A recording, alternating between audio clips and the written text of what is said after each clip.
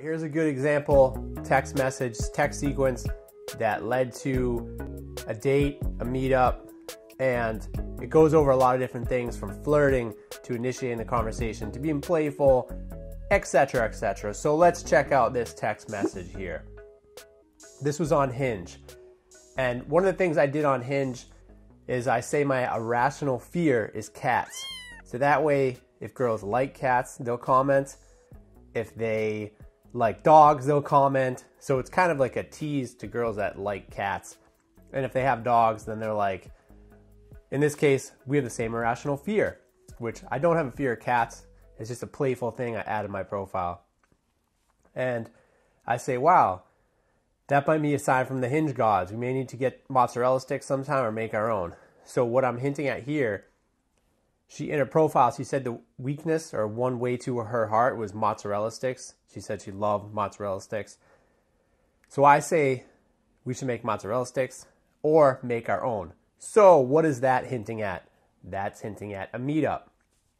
So that's hinting at getting together, either first date or maybe just somewhere down the road, I can go back to that.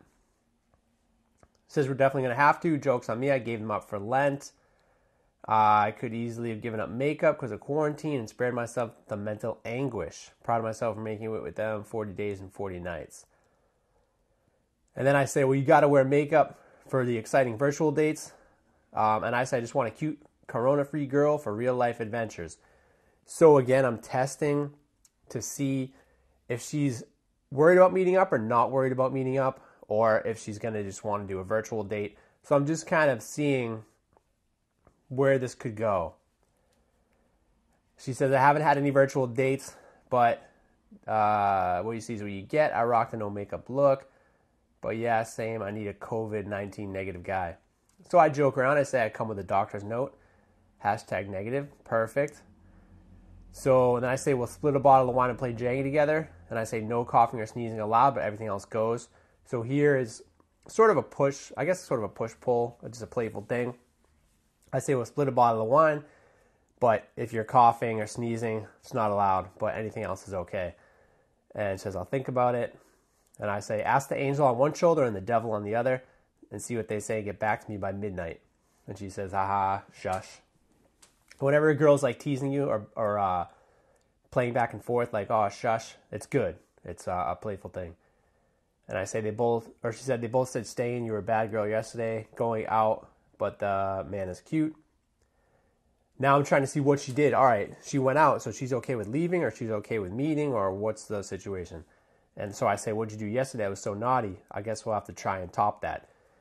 So saying you did something naughty, and I guess we'll have to see if we can do something even worse. Snuck to my best friend's place to see her on her birthday. Her roomie is my other best friend. So auntie came through, blah, blah. And I say, Jesus, I didn't know you were into what you're into, but that's going to be hard to top. Oh, she says, wait, what did she say? Snuck out to my best friend's place to see her for her birthday. Her roomie's my other bestie, and she's got a puppy.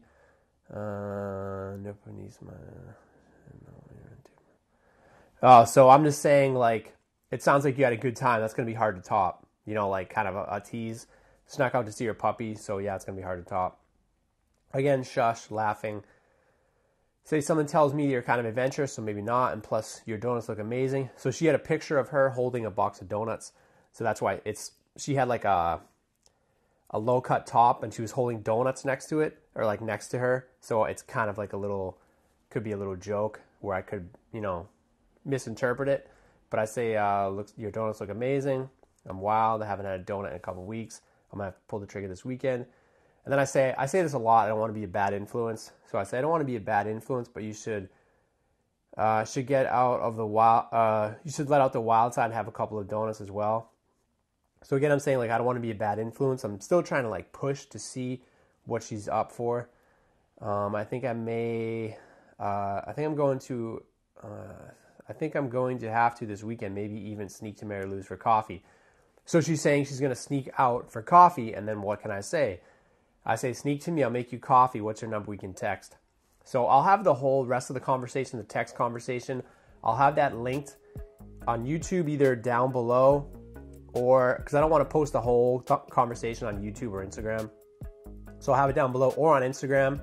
You can check the bio, and I should have it up in a few days.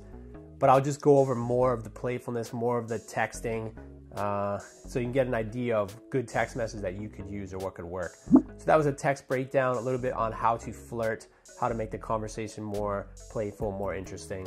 If you have any questions, leave a comment down below. Make sure you go to Instagram or YouTube, subscribe, and any questions, DM us. But other than that, guys, I will see you in the next video.